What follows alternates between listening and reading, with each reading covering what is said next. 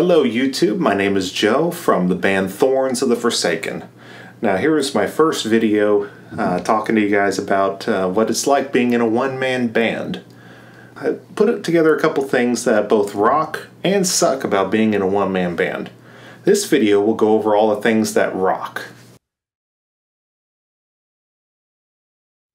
Number 5, complete musical control. Now there's something to be said for jamming with friends, and once everyone gets in that groove, you know, the music just starts flowing and everything. But a lot of times in the band setting, your personal vision can get outweighed or outvoted by other people of the band. And although for the most part that is a good thing, because let's face it, some of our ideas really suck, I like having my personal vision come to life, especially when there's not a lot of people around who like my genre of music, or at least who can play it. Number 4, play with a click and no one complains. This is big for me. Now, recording, you gotta have a click. A click is almost essential if you want it to be nice, tight, and professional.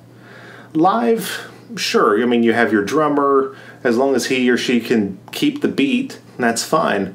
But I like playing with a click live. Now, although you can get away with it live, in the studio it's essential. I've had musicians in bands I was recording with even go as far to say, turn that off when I start the click so that they can record. It is infuriating, especially when they turn around saying that they're the metronome and then proceed to play the most inconsistent rhythm ever. Especially in a one-man band setting when you're playing with a backing track, click is absolutely essential, and I like not hearing complaints about it. Number 3, the entire band is always on time for practice.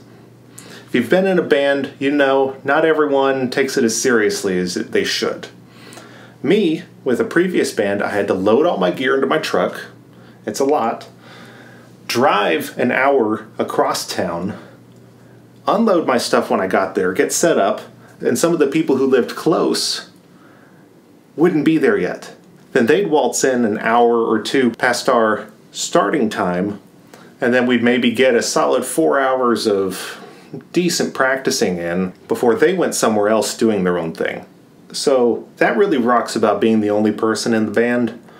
When I want to go to practice, I get up out of bed, walk to my computer, turn on the software, and it's practice time. Now, I also don't have everybody else texting me saying, "Where the heck are you? Why aren't you at practice?" to push me to practice, but I think I can deal with that. Number 2, no splitting cash. Now, I mean, no one wants to split their cash, of course, but when you're just starting out playing some local clubs and don't really have a huge following yet, that $50, $100, if that, split across 5 people, it doesn't really go very far. So you're left with, maybe you can buy yourself and your girlfriend something at the bar, or you're lucky to get fast food on the way home, or just enough gas to get you home. Being in a one-man band, all the cash goes, and 50 to 100 bucks, you know, that's most of a tank of gas on the low end, or a full tank of gas and a nice dinner date at a real restaurant, not McDonald's. And the number one thing that absolutely rocks about being in a one-man band, no drama. Drama, drama, drama. From girlfriends who meddle in band affairs to ridiculous egos that are way inflated beyond the popularity of the band at the time, to differences in musical opinions that get ugly from time to time, drama just sucks, and it really does hinder the creative process when you're dealing with something else instead of focusing on music. In fact, the only drama I really deal with is me getting really pissed off that I broke a string and I forgot to order a replacement set. So there you have it. My top 5 things that I think absolutely rock about being in a one-man band. Well, thank you so much for watching, everyone. If you liked my video, be sure to hit the like button over here, and be sure to subscribe too so that you don't miss any new videos.